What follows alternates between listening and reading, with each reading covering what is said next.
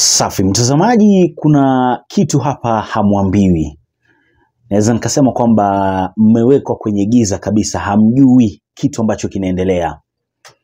Kuna hii issue ambayo imetrend kabisa wiki hii hapa. Inaitwa LGBTQ.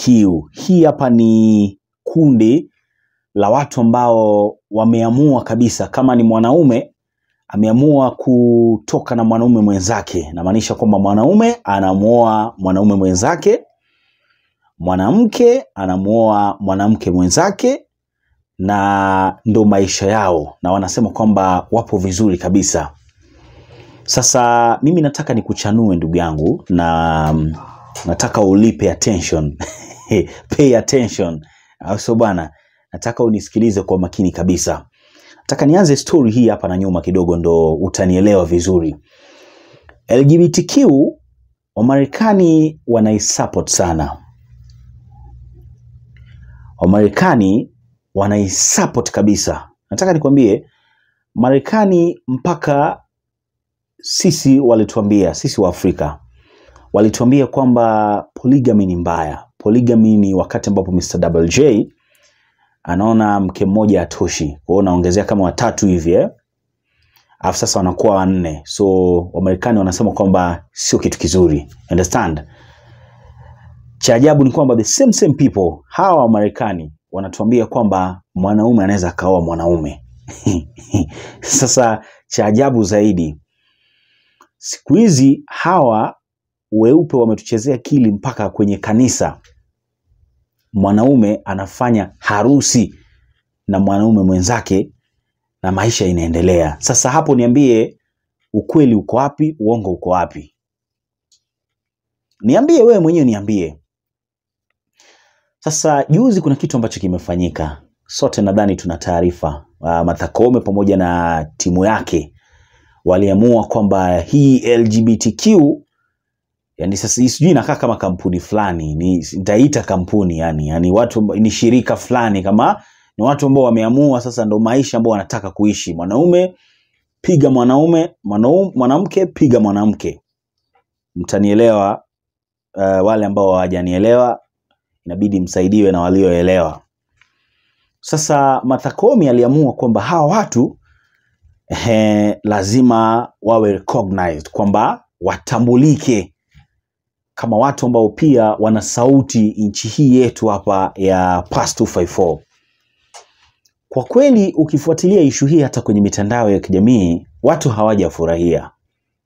Kanisa, opposition na baadhi ya viongozi kwenye serikali. Unanielewa? Sasa ikawa tunasubiri, tunangojea kuona kama William Samoei Ruto atazungumza au atakaa kimya. Cha ajabu ni kwamba William Samoei Ruto ambaye ndo rais wa Kenya, rais wa Kenya kweli? Sorry. William Samoei Ruto ambaye ni rais wa Kenya kwanza, ameamua kunyamaza kabisa. Jambo hili hapa ameliwekea jiwe, hataki kulizungumzia kabisa. Unaona mwisho siku tuna connect dots, tunajiuliza maswali mengi sana. Okay, rais una support kitu kama hiki hapa? Rais, wewe ndo mtu ambao waga unaenda kanisa Jumapili na unaambia watu kwamba maombi inasaidia. Maombi ilikusaidia kupata nafasi ya urais. Wewe ndo bado unanyamazia issue kama hii ambayo kila mmoja anapinga. Hata kabla sijaendelea mtazamaji wangu, wewe najua wengine wetu hapa ni kina mama. Wewe kama mama najua una watoto. Wengine wanaenda shule, wengine washakuwa ni wakubwa kabisa, wengine washaolewa, wengine wameoa. Mama wewe ambao unanitazama, au baba ambaye ananitazama right now, mtoto wako wa kike kakuletea mwanamke, eti sasa kaoa mwanamke. Hiyo wewe unaichukuliaje? Okay, sasa baba, mtoto wako mwanaume wa kiume kabisa kakuletea mwanaume mwenzake, eti ndo kamuoa. Hiyo sasa tunasemaje hiyo? Tunabaki pale pale kwenye point yetu. Kwa nini rais hasemi chochote? Hapa ndo unadanganywa, hapa ndo unachezwa. Nimeona watu wengine wanasema Ruto hajui hiyo. ni kitu ambacho Ruto sijui nini angeongea. Kwa nini asiongee basi? Kwa nini asiongee? Mimi nataka nikwambie, Ruto anajua vizuri kitu ambacho kinaendelea. Yeye ndo rais. Trust me, chochote ambacho kinafanyika Supreme Court, William Samoei Ruto anajua. Usidanganywe na mtu yeyote ndugu yangu. Anajua A to Z, anajua chochote ambacho kinafanyika kwenye, yani kuanzia bunge, tuende Senate, tuende Supreme Court, tuende DPP, sijui wapi, tuende, yani popote ambapo inahusiana na serikali. Anajua A to Z William Samoei Ruto.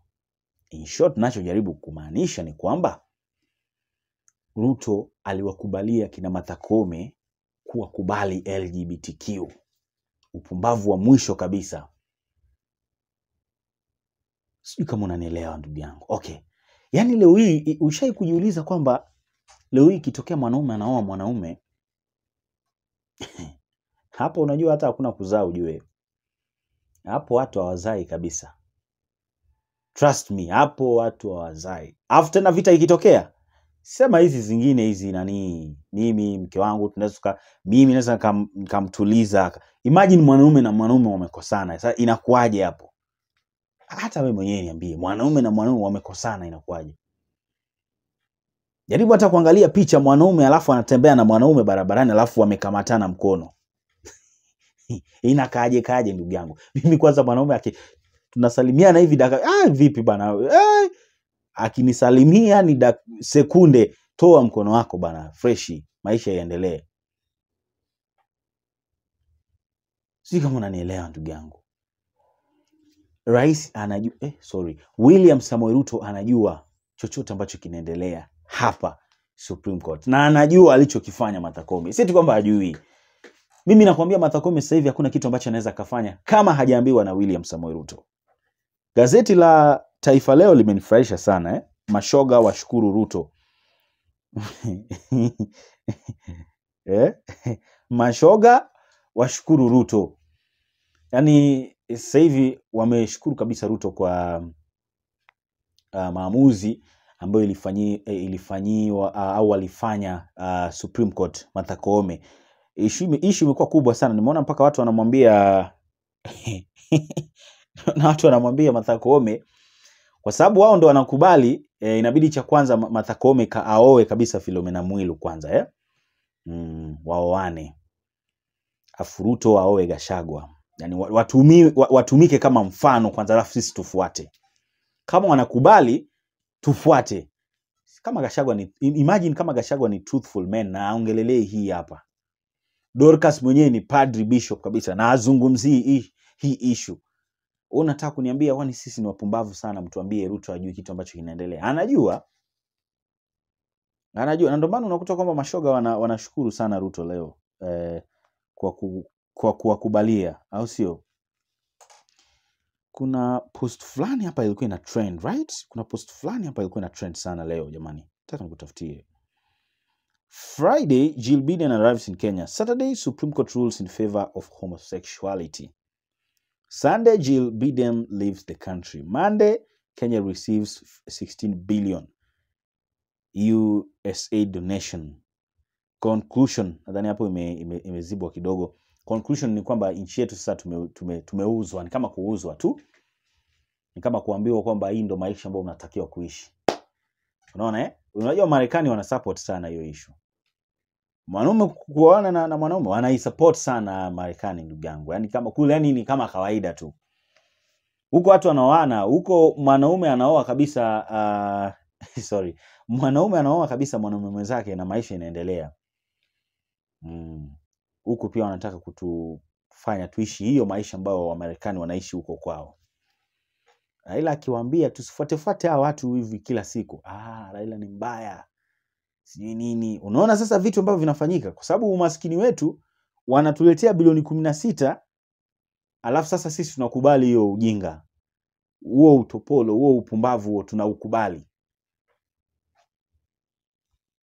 Sio kama unanielewa ndugu yangu. Tunaikubali kabisa.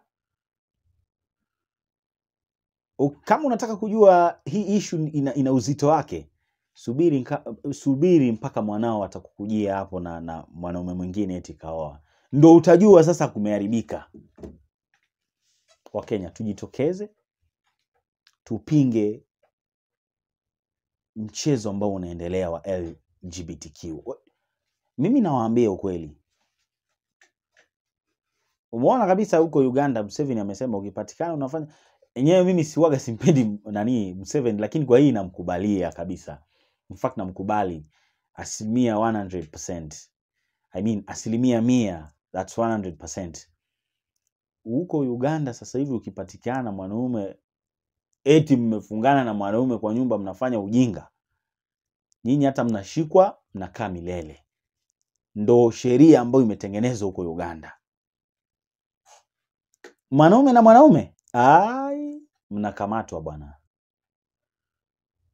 Sasa nchi tutaenda wapi? Wewe niambie nchi inaenda wapi kama mwanaume anakaa na mwanaume alafu wanafanya ujinga hapo? Tunaenda wapi? Au kuna Marekani kesi ya Chiloba eti fanyie uchunguzi, fanyeni uchunguzi bei ya unga irudi chini. Acheni kufanya uchunguzi ya LGBTQ, mwanaume kwa na mwanaume. Hiyo hatuwezi hiyo that's a big no. Achia maoni yako hapo chini kwenye sehemu ya comments na subscribe kwa ajili ya kuendelea kupata taarifa nyingi na mpya kila wakati jamani. Weka bundles. Mambo ni mengi. Muda ndo kidogo unakosekana, lakini mambo ni mengi sana. Weka data za kutosha. Kwa wale ambao wanataka kuninunulia labda hata soda fulani nini, bado msiogope. Nambari yangu ipo hapo chini kwenye sehemu ya comments, na hapa pia kwenye screen yako pia unaweza kuiona, na mimi nitashukuru sana. Lakini pia niambie unanitazama kutoka nchi gani, kwa sababu najua familia imekuwa kubwa sana. Kuna wengine wako Marekani, Dubai, kule Qatar, wapi tena jamani, Ubelgiji, Uswizi, wapi tena, najua watu ni wengi, Spain. Sawa, tukutane kwenye video ambayo inafuata. Bye bye.